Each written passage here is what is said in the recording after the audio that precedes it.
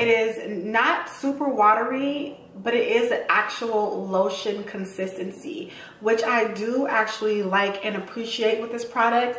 It really does like absorb into the skin very well. It has a great like moisture content to it. It is very lightweight, like they stated.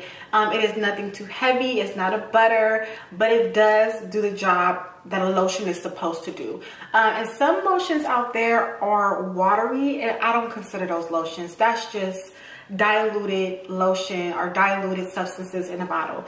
No, but this actually has a great texture to it. It has a great moisture content to it. So I do really like the feel of this lotion. I like the consistency of this lotion. I like how it does actually give you that moisture.